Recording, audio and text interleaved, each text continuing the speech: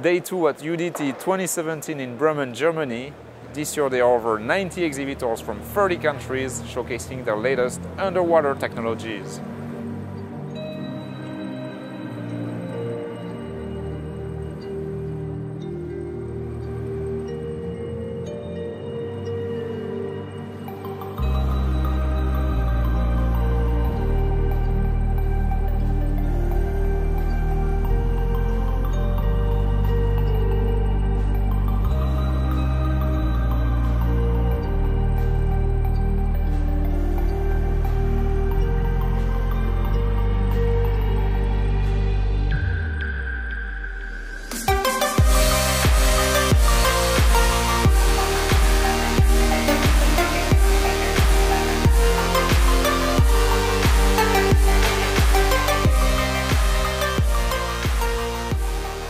We are introducing our new lightweight torpedo, Torpedo 47, that we received a contract from Swedish FMV for development and production. So we are now introducing the next generation of the existing successful TP45. So it's externally it's very similar to the existing torpedo, but it's the next generation of technology. So basically everything within the torpedo is new.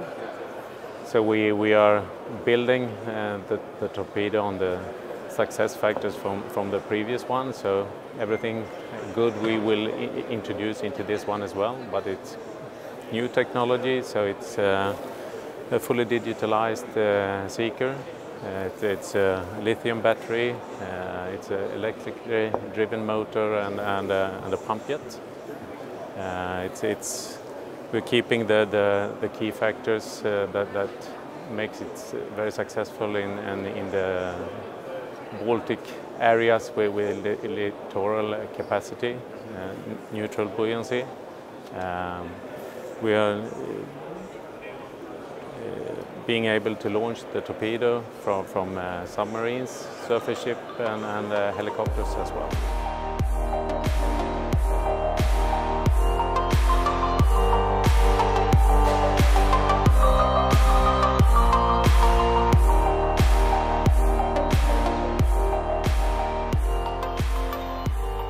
Lockheed Martin is showcasing its S301i dry submersible. Lockheed Martin teamed with Submergence Group to develop this dry manned submersible. It is a dry submersible that supports 2 operators, the pilot and navigator, plus up to 6 swimmers with the ability to lock them out and in.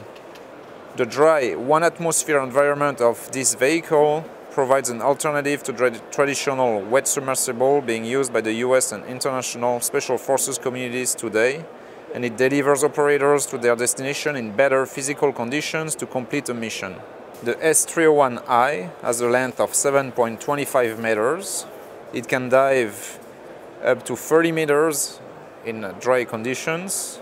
It has an endurance of 24 hours, a range of 45 nautical miles at 3 knots and a maximum speed of 7.5 knots. Lockheed Martin is also showcasing this earliest impression of the follow-on S302 dry manned submersible. The S302 design draws heavily on the operationally proven S301i hardware and has improved hydrodynamics and propulsion that contribute to its overall performance upgrades. Compared to its predecessor, the S302 is slightly longer with a length of 9.46 meters and has better performances with a range of 60 nautical miles at 5 knots.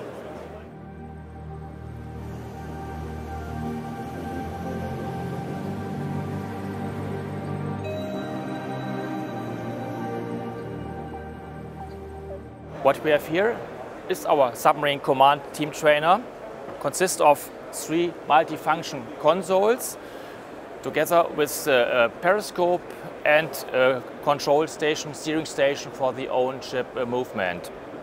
Actually, the multifunction consoles are configured with the first 2 consoles as sonar consoles. In the background of the middle console there is a radar console inside.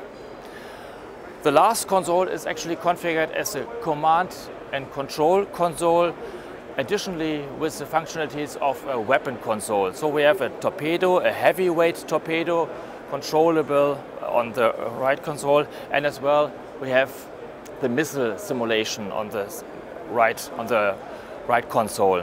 It's used for training the submarine team on land in a house, that they can check how they can communicate, how they can work together and handle the control. So what we have here is our periscope. The periscope is the same look and feel as on board. We have the same knobs, the same controlling, everything what you need for manage the situation. You can use here the button. It is connected to the real system. I have inside the consoles the real picture as well. I can look here inside and I see the picture same as you see on the wall. I can set a lot of filters inside and can make a normal view. I can make a low-level light view as infrared view. I can make measurements, graphical measurements, that I can measure the distance from us to the target with a graphical and as well with the laser range measurement equipment. This data I can collect and can hand over with keys to the console. That's the person who sits on the command and control console has the information with bearing and range what I have detected with the periscope. You see here, this is a modern steering station as multifunctional console, because you can simulate different kinds of submarines with one console. You see here, this is a modern steering station as multifunctional console, because you can simulate different kinds of submarines with one console. This system is equipped with changeable panels. You can change the operating panels from touchscreen to real operating panels depending on the submarine layout. And also we have touchscreens, so if you change the exercise at the simulator, it needs only a few seconds, you change automatically the HMI of the steering station. On the left screen, if you select other display, you see the virtual representation of the operating elements. Example here, the air water management station. And behind we have the full submarine control simulator, because this steering station is one component of a platform simulator. The full mission submarine control simulator includes a motion system. The motion system represents 2 degrees of freedom of a submarine, the pitch and the roll, and we are simulating the control room of a submarine.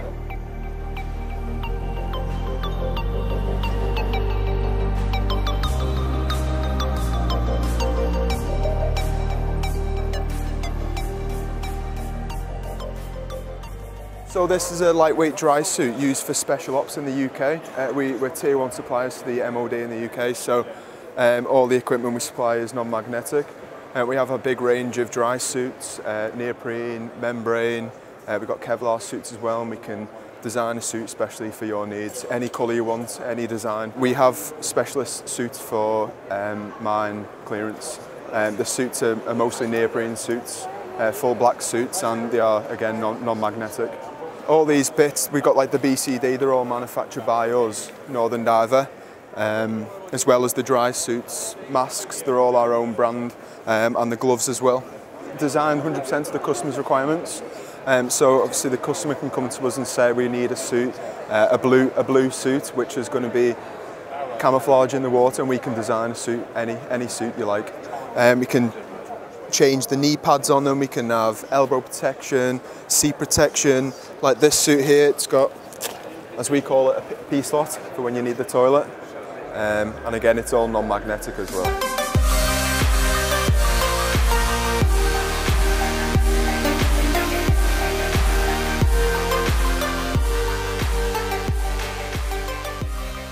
You see, we have 3 kinds of mast. Then you have the radar mast here, the LPI radar, this compact radar, which one of the smallest one in submarine in the world that we have here. The search optronic mast including up to 6 sensors inside, which give a panoramic view, 360 panoramic view. Is a gap of technology comparing to other competitors that we have. Then high performance, and as I said, up to 6 sensors. And the attack optronic mast, same, up to 6 sensors, but it's challenging because we have a diameter of 13 centimeters. And the attack is one of the stealthiest one in the world. As you see, is developed now for Barracuda class, all of them for the end, and we are promoting this for the new program of submarine in the world. For the search optronic mast, mainly, I mean, we have all the Scorpion around the world. I mean, Malaysia, Chile, Brasilia, India, and so on. We just 2 years ago, then we contract with the KSS-3 in Korea, for Sweden A19 and A26, the most then that we have, and we have many other prospects around the world. Regarding the attack, we just developed this last 2 years, I mean, for Barracuda class, and we are promoting it for our customers. There's interest for Korea and also for Sweden. Regarding the radar, we are on board the Barracuda class, the Scorpion class, also the Noli and the Riken in Singapore, and we have many prospects around the world, and mainly with the LPI mode.